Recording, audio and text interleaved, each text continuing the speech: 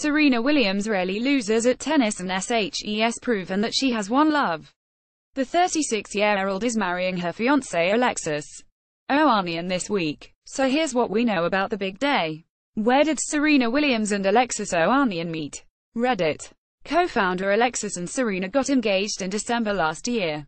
They had been dating secretly for 15 months after meeting in Rome. The couple announced the news of their engagement on their social media accounts. The lovers also posted a picture of them grinning from Earth area and Serena showing off a spectacular rock in her diamond engagement ring. When and where are Serena Williams and Alexis Ohanian getting married?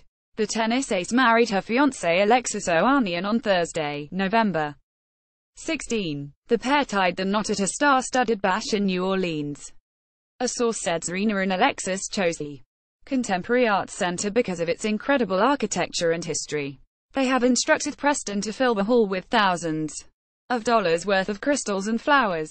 The hall will be totally transformed. Which celebrities attended Serena Williams and Alexis Ohanian's wedding? The details of the big day have been kept very hush-hush, but there were an estimated 250 guests. The Allisters were in attendance, along with the couple's baby daughter Alexis. Jay-Z, Beyoncé and Kris Jenner were among the famous faces rumored to be invited.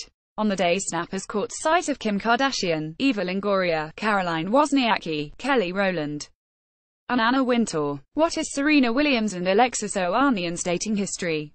Businessman Alexis Ohanian dated PhD student Sabria Stukes for around 4 years. The pair met in college, with Sabria first clapping eyes on the tech geek when he was playing video games. Serena Williams has also had previous partners. She has dated fellow tennis player Grigor Dimitrov, Hotline Bling, singer Drake and film director Brett Ratner.